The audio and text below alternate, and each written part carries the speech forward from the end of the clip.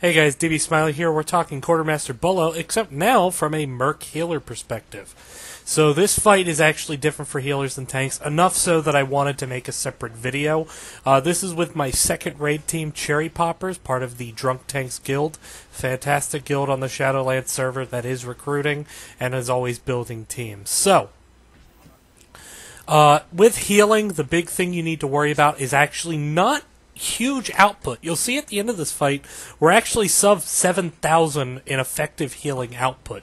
And we could have been a bit more efficient with our healing. The thing isn't the overall healing you need to worry about. It's the spike healing.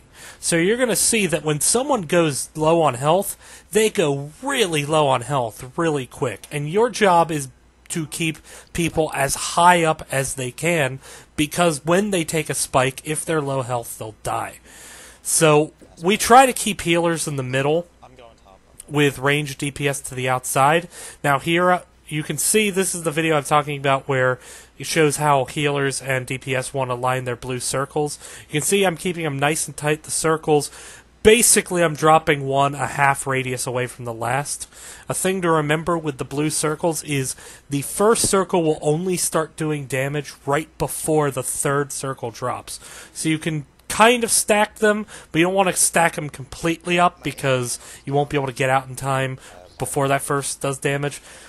When you're in mass barrage phase, people's number one job is to take as little damage as possible. During mass barrage, if you take damage, the healers may not be near you. It's hard for them to get near you. Now here I'm not in great position, but once I get people topped off, I move out of the way. Now you can see we have 3 blue circles, now 2 in the center. While this is good for keg running, it makes it hard to run mass barrage. The sniper there, Worm, is in an absolutely fantastic position, though, for a sniper, because when mass barrage comes up, he's going to move backwards. So the load lifters are coming in with the pirates. They're actually on the same guy, so we need to keep Buckeye, who was running it there, up, which isn't too bad. Now you can see Worm got a little bit close to me, and now I ran out of space. I have to run back through the blue. If you do that, pop a speed boost. I popped Hydraulic Override. Just get the hell out of damage as fast as possible. That was sloppy, but we survived it, mainly due to some spike healing. Now you can see the 2 melee got very low there. We just triaged them down. I actually should have used a Colto missile sooner, and I didn't because I kind of froze up a bit. But we survive, and so this is now where we're entering kind of a final burn phase on the boss. There's the last group of pirates that we're actually going to handle with a keg. And they're going to get handled pretty well. At this point, I'm kind of coaching the team up. This is the part of the fight where people are going to start to tense up.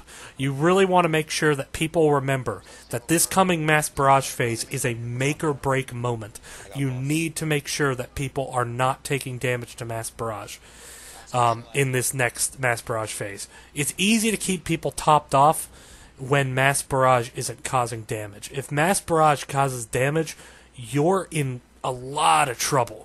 Especially when you're dealing with load lifters and everything. You can see, again, it's not that people are low health a lot of the time, it's just that a simple mistake, like Faden being a little bit too close to Kenzie, and thus sharing her load lifter damage, caused a lot of problems. Now here I kind of panic and I spread the circles out a bit too much, but that's also because I was trying to get back to the tanks, and I let a tank die because I was too far away. So it's a mistake, but it's a mistake that we survive, and we do get this boss down here. From here, it's pretty much a DPS race. There will be ads that come up at 5%. Your job is to just kill the boss as quick as you can. It's very likely those ads will kill you after the boss is dead, especially if you're having people drop like we do here. But all that matters is you get a kill, you get one in the win column, and you get out of here with a brand new 198 headpiece. So from here, it's just a quick burn. Thanks for watching, guys. This has been a DB Smiley guide from a Merc healer perspective. Yes! Good job, guys. And I recorded that. I will get it up on the website. So that way